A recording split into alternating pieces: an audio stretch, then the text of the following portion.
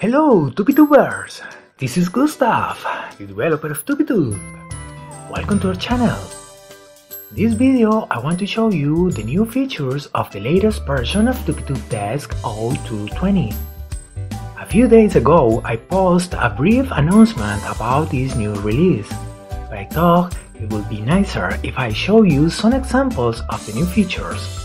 So let's start. First, dialog to resize the project canvas dimension. From this version, you could change the dimension of your project anytime you need to. This option is available either in the Edit menu and at the top toolbar.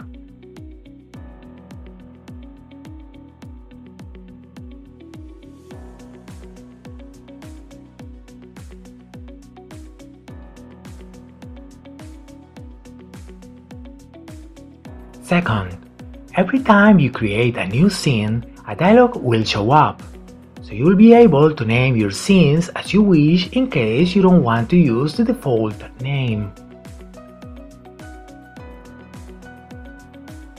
Third, if you want to rename a scene, all you have to do is to double-click on the tab of the scene you want to rename. A dialog will show up, allowing you to set a new name for it.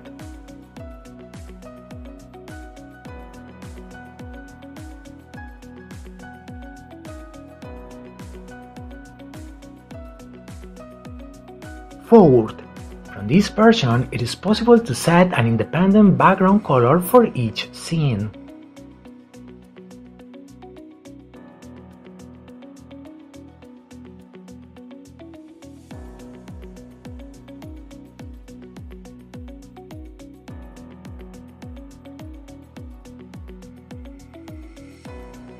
Fifth, drag and drop implementation for images and sounds. This means that from now, you can import images and sounds directly from the File Explorer and the Library panel by dragging and dropping them into the TupiTube workspace.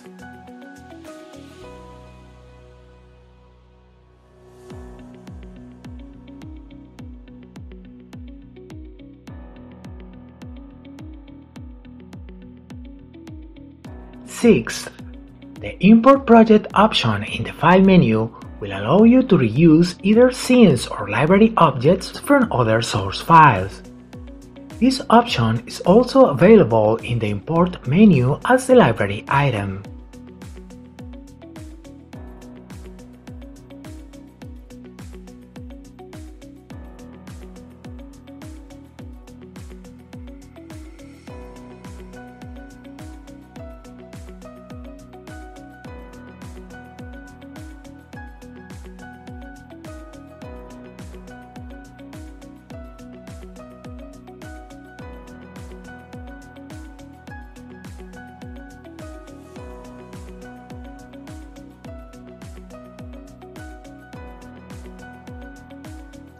Seventh, the Apply Forward option was added to the mouse editor of the lip-sync module. This feature is very useful at the moment of editing the mouth transformation of a lip-sync object, in case you want to apply these transformations to all the forward frames of that lip-sync entry. If you disable this option, all the transformations will be applied to the mouth in the current frame.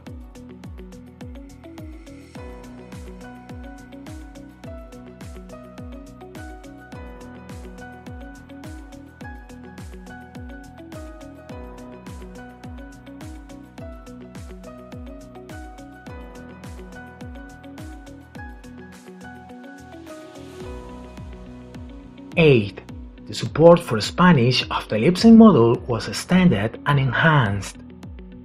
If you speak English, maybe this information is not relevant for you, but I have to say it, sorry.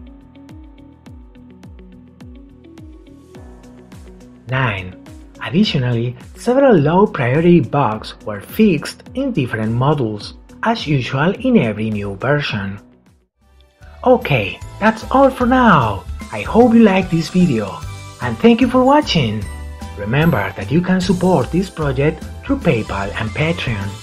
TupiTubers, keep animating, and see you in the next TupiTube.